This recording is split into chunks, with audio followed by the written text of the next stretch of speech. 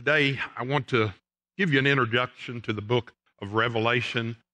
And I hope you understand that I'm just the messenger boy, okay? I hear God, and I do exactly what God says. And about 2 weeks ago, he shared with me the message that I'm going to share with you today. And he said, the reason I want you to do this is because where your people are is exactly where the disciples were when they spoke to Jesus in Matthew chapter 24. See, they were just as human as you and I are, and we are a curious being. We want to know what's out there. We want to know what's going to happen in the future.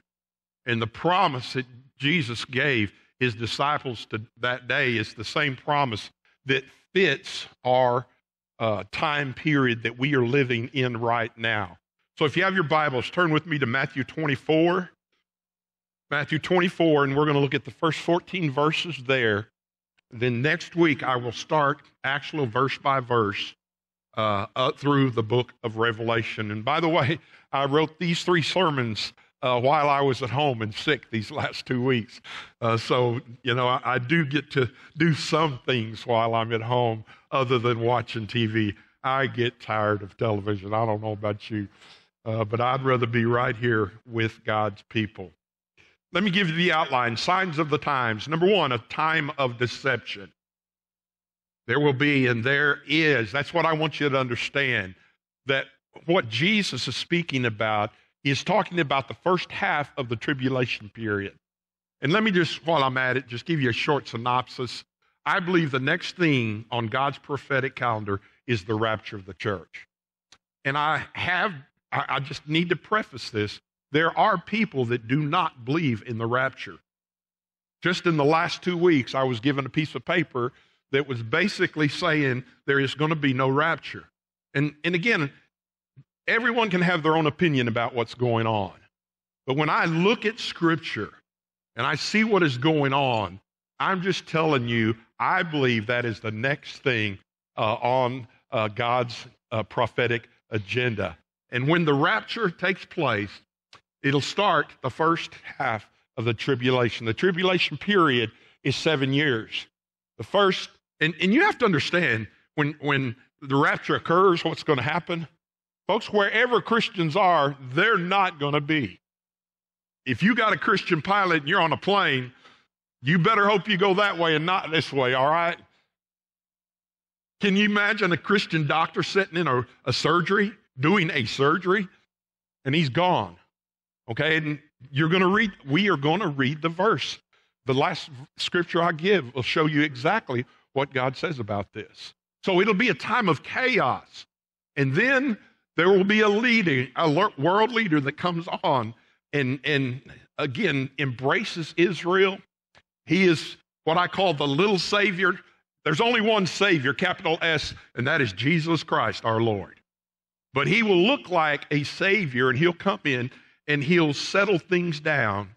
But halfway through that 3.5 years, I'm telling you, and again, I'm not giving you a derogatory word, but all hell is going to break loose in that second half of the tribulation period. There are things that are going to happen that you couldn't write it on a script. You just have to study it. You have to believe it. And then after that, Jesus will come back at the Battle of Armageddon. And folks, I'm telling you, he will destroy the enemies of God. And then we will have the millennial period of 1,000 years where it'll be perfect peace, and he'll chain up Satan and all the demons. And then after that, I'm telling you, it's the great white throne judgment. And then we will after that go to our final dwelling place. All right, so that is a short synopsis, and there's lots of things to fill in all of that I don't have time for, but that'll just give you my interpretation. And again, folks, my interpretation, I'm not saying it's always right, but I'm telling you, I believe, I study, I take my time, and I don't really want to debate people, okay? All right, I really don't. You have your own way of looking at things, and we may differ in some areas, But just realize, folks, my job is to preach the word of God and say, thus saith the Lord, according to what the Lord tells me to do. So I'm just obeying the word of God. So in this, signs of the times, a time of deception. Number two, a time of destruction. Okay? Destruction. It's incredible, the destruction that'll happen. And a time of deliverance. Oh, folks, I cannot wait. We talk about rapture and we talk about seeing Jesus. We talk about, leaving this earth and going to a perfect place. Folks, there is no perfect place on the earth. We're just pilgrims. We're just passing through. We just put up a tent. All right, this is not our permanent dwelling place. You get the finest, home that you can find in the United States, and I'm telling you, it is nothing compared to heaven. Nothing. So, signs of the times. Jesus' message in Matthew 24 is known as the Olivet Discourse because he spoke to the disciples on the Mount of Olives. And we know that was right next to Jerusalem. It was on the highest peak and the highest hill there. So when they were looking out, they could see all of Jerusalem and the beauty there. And the disciples asked two questions, and Jesus gave the longest answer found in the New Testament to these two questions. Jesus' purpose in this teaching was to give his disciples clarity and encouragement to a misunderstood concept of how the world we know it is going to end. The disciples and the Old Testament prophets believed that Jesus' coming and establishing his kingdom was one single event, but the Bible teaches otherwise in the book of 1 Thessalonians and Revelation. Lots of people get the rapture of the church and the second coming mixed up. And folks, they are not the same event, as we will show you. They had no clue about the church age that would intervene between his two comings. Let's look at this incredible scripture from the mouth of Jesus himself. Matthew 24:1, then Jesus went out and departed from the temple. His disciples came up to show him the buildings of the temple. And again, when we think of the temple, it was huge. It was beautiful. It was incredible, structure. And it was the place where the Holy Spirit was. And it says, and Jesus said to them, do you not see all these things? Assuredly, I say to you, not one stone shall be left here upon another that shall not be thrown down. And what Jesus was telling them was he knew that in AD 70, the Romans were going to destroy the temple. And I'm telling you, when I say destroy, they leveled that place. And that's what got the disciples thinking. And I know or at least I feel like what they were thinking was, if, the temple was going to be destroyed, that has to be tied in with Jesus' coming, okay? And they thought this event, and I tell you why I believe they thought this event would happen, was because of the triumphal entry. Because all that responded to Jesus, and even in their lifetime, they would look and they would think, you know what? Jesus is going to take over and he's going to throw out the Roman government, and we are going to be part of the ruling right now, right here. So they were thinking in their minds, this is going to happen really quick. But they did not understand what Jesus was trying to tell them. Look at verse 3. Now, as he sat on the Mount of Olives, the disciples came to him privately, saying, tell us, when will these things be? And what will be the sign of your coming and the end of the age? And you have to understand, these questions are something that we all think about. Okay, what are the signs? And the reason I am doing this and what I'm trying to get you to see today is there is an exact parallel of what is going on today with what's going to be going on in the tribulation period.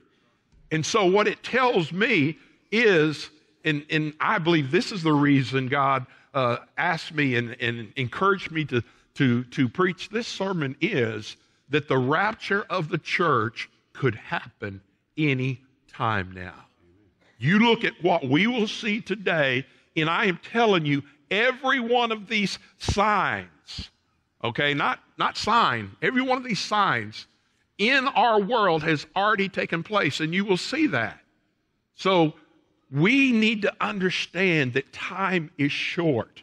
Time is short. And there's two thoughts in this, and I want to give this right off the bat, and I'll say it again at the end. Number one, and the most important thing about these signs is, are you ready to meet your Savior? Do you know without a shadow of a doubt that if you were to die today, or the rapture of the church would come today, you are going with the body of Christ? And then the second thing it begs for us as Christians is, we don't have a lot of time to do what God has commissioned us to do. He has told us to take the gospel to all the nations. And really, literally what he has done, he has brought the nations to us. They're right here in Fort Smith. They're down, Scott, in Fort Worth. They're up in Cincinnati. They're all over the place. And we need to understand it is our responsibility to get the message out to everyone we can. So, verse 4, and Jesus answered and said to them, take heed that no one deceives you, for many will come in my name saying, I am the Christ, and I will deceive many.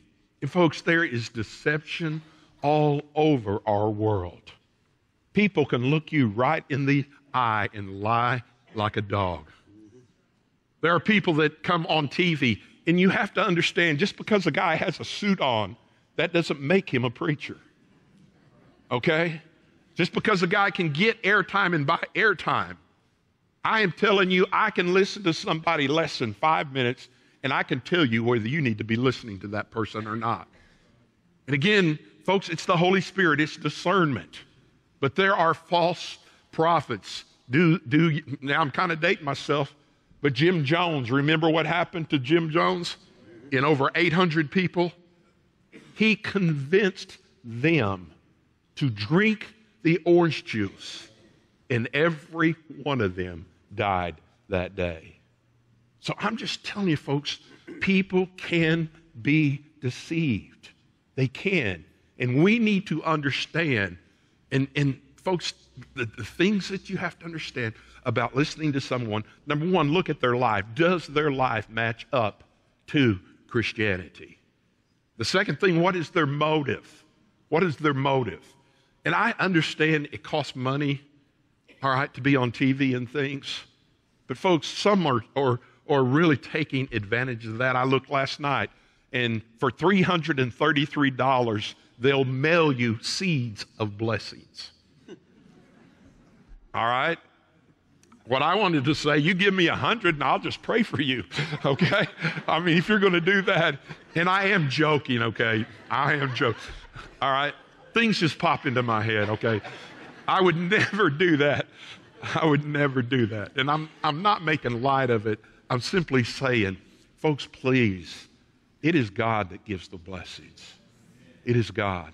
And a lot of people are motivated by money.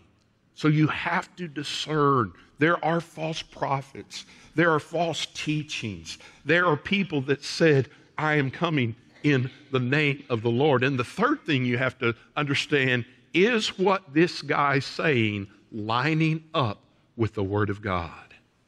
And if it's not lining up with the Word of God, folks, he's a false prophet.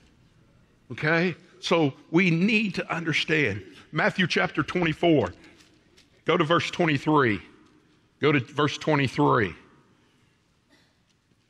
And again, we're talking about in this particular place, the second half of the tribulation. Then if anyone says unto you, look, here is the Christ, or there, do not believe it. For false Christ and false prophets will rise and show great signs and wonders to deceive, even, if possible, even the elect. See, I have told you beforehand. I am telling you that Satan is behind everything, folks, that is evil. The Antichrist will sweep in and he'll be a smooth talker, all right? He'll be very believable. He'll be elegant. His words, he'll be able to preach, and talk to people and convince people. All right. And again, he's going to have a lot of clout, not just political clout, but monies that is backing him too. And then we have the false prophet also. And that is the demonic trinity that they are speaking about in there.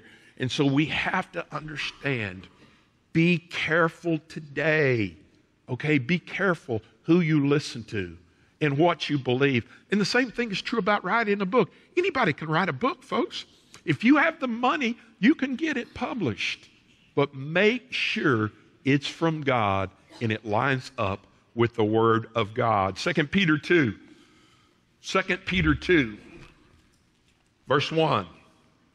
But there were also false prophets among the people, even as there will be false teachers among you, who will secretly bring in destruction, here says, even denying the Lord who bought them and bringing on themselves swift destruction. Now look at verse 2. And many will follow their destructive ways, because of whom the way of truth will be blasphemed. You know what is going on today, folks? Society is making right wrong and wrong right. As Cody preached last week and did a great job from everything I heard, folks, abortion is wrong. This transgender stuff, it's wrong. It is sin. Folks, living together is wrong. Being a drunkard and alcoholic is wrong. We could just go down through the list of things. And what Satan wants to do is deceive us in this and make right wrong and wrong right.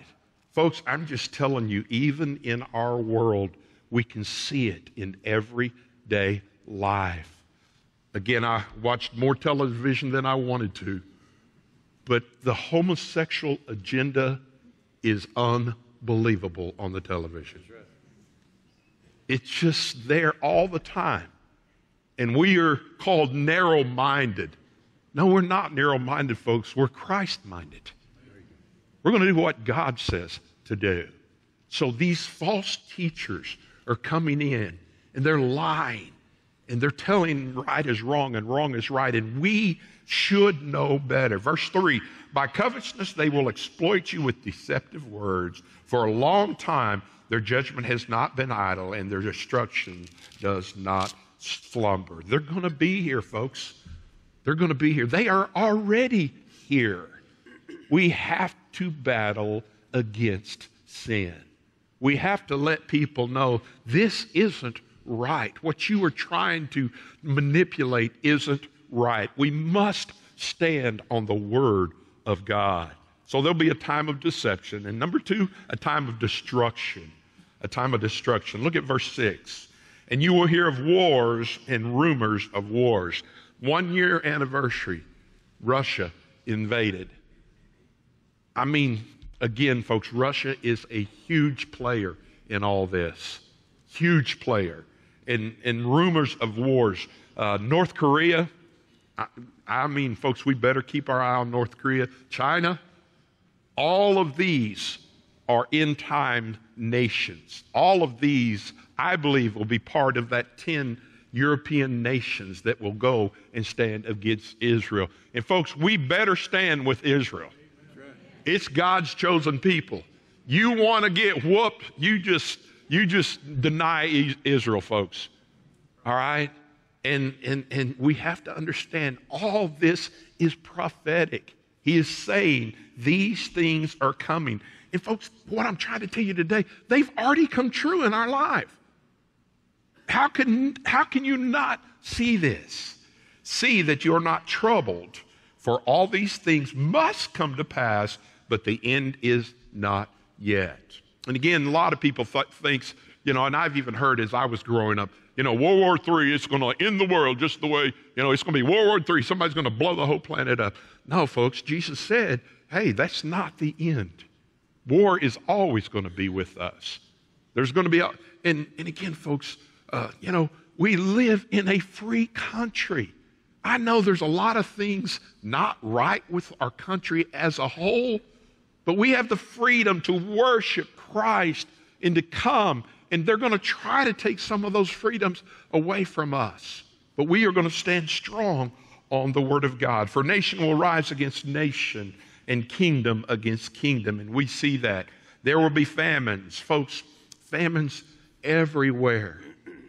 I mean, you could just look and you hear of people starving in third world countries, pestilence, and earthquakes in various places. Over 55,000. The earthquake in Turkey and Syria have lost their lives. Even when it comes to pestilence, it can, talk about disease too. We just basically come out of the COVID era, okay? And again, I in no way am I making any of this political, folks, but there were literally millions of folks that died of COVID, okay? And I'm simply saying these are signs of the times in which we live in. All these are the beginning of sorrows. What does it tell me? It's not even close to over yet, folks. And even Jesus himself talked about, comparing the end times with birth pains and labor. And again, I thank God for our ladies that go through that for us, all right? But we know how birth pains work, okay? The closer you get to birth, the more intense the pain is. And folks, that's what's happening in our world today. Did you realize, and it blew me away, already there's been 74 mass shootings in the United States of America, and we have not even hit March 1st yet. Okay? That's crazy, folks. That's crazy. Verse 9, and then they will deliver you up to tribulation and will kill you, and you will be hated by all nations for my name's sake. And folks, I've been in third world countries. I've talked to pleasant people and I've talked to unpleasant people. And the unpleasant people don't want you in their country, and they will even tell you that, hey, y'all are rich folks, okay? Y'all are spoiled. We don't want you in our country. And again, I'm not talking about missionaries. I'm just simply saying there are people that believe that and even voice that. And many will be offended and will betray one another and will hate one another. Folks, there is so much hate going on in our world today. Just pure hate. And folks, I'm telling you, there's that progression, even Ephesians chapter 4 tells us, it just starts with anger, and anger leads to hate, and hate leads really just to destruction, folks. Destruction. And people will cuss you out, okay? People will cut you off.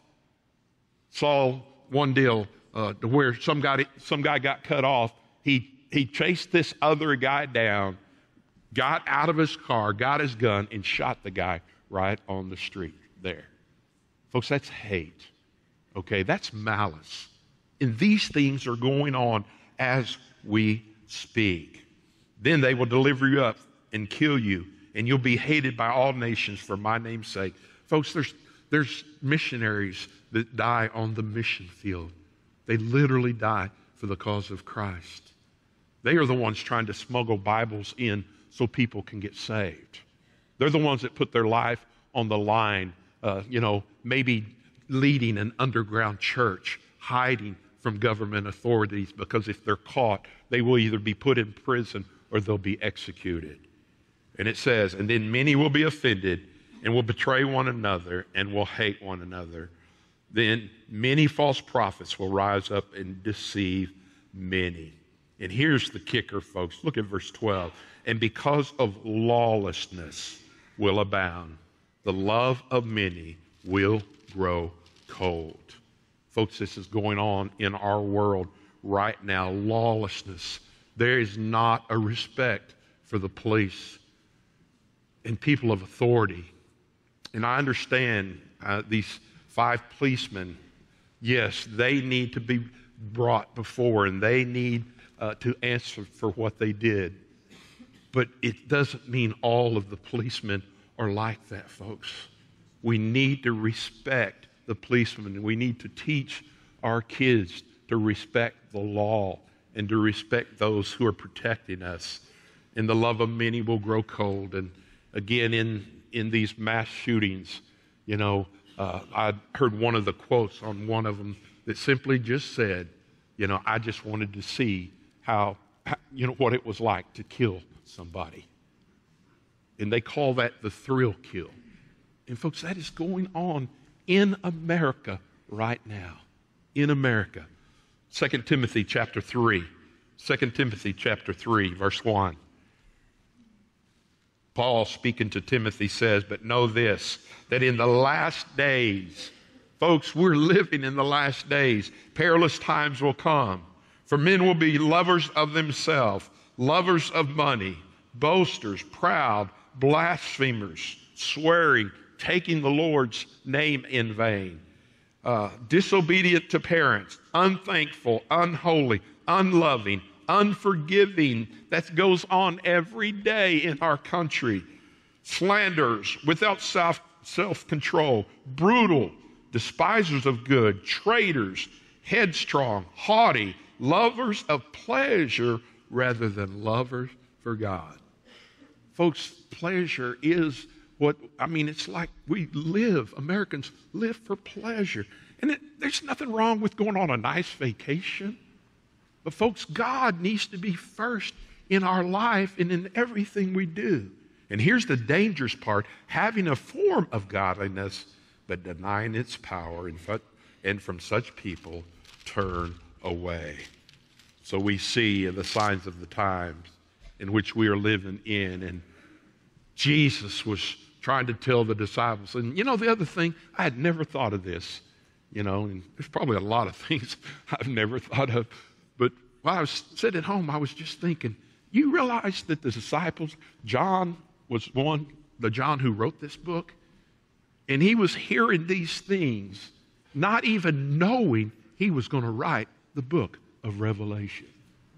Now, folks, if that's not God, I don't know what is. I don't know what else, honestly, we can do to prove that God is real, God is in control, God is alive, and God's going to end this thing one day. It's all here in Scripture. And the love of many will grow cold. And the last thing, and I'm going to leave on a positive thing. I know it's been a lot of negative stuff, but folks, it's the Word of God. It's the Word of God. Verse 13, a time of deliverance. But he who endures to the end shall be saved. Amen. One of the things I believe and one of the things I preach, and the Scripture that backs it up, is the security of the believer, folks. Once saved, and here's what I like to put in, truly saved, always saved. Amen. Folks, we win. Amen. I don't care what we have to go through. I don't care how bad it gets. We win. It looks like Satan is winning right now. And again, when we think about it, all these things God allows to happen because, and folks, it really goes back to the fall of mankind. When sin came on earth, when Adam and Eve sinned, I'm telling you, sin plagued all of mankind. But God has always given us a choice. We don't have to sin. We don't. If we are Christians, my Bible says, greater is he that is in you than he that is in the world. So we win. It says, who endures to the end shall be saved. In verse 14, and this gospel of the kingdom will be preached in all the world as a witness to all the nations, and then the end will come. You know what the world is doing right now? It's watching Christianity. It's watching us. What is our reaction to all that is going on? What is our witness to all that's going on? What is our testimony to all that's going on? And folks, you should not worry as a Christian about when the world's going to end, because only God knows when that's going to happen. You must understand your job is simply to live. And that's what Jesus was basically telling the disciples in this. He was going to die soon. He was going to the cross soon. And he gives them this Matthew 24 to wake them up and say, I'm not going to be here anymore. These things are going to happen. And folks, I'm telling you, the disciples, some of them, several of them were martyrs. Okay? They died for the cause of Christ. So why are we any less than that, folks? It would not surprise me at all if there's that persecution that would just get more intense and more intense and more intense. And he was trying to tell them, hey, this stuff's going to get real. All right? He was commissioning them. He was encouraging them. Man, don't lose hope. Don't run and hide. Don't worry about this stuff. Man, my spirit is going to be here. We are going to help you through these times. Matthew 24, verse 36. And I close with this. But of that day and of that hour, no one knows. Folks, that's Jesus' words. If somebody gives you a date, just slowly walk away from that person. All right? They do not know what they're talking about.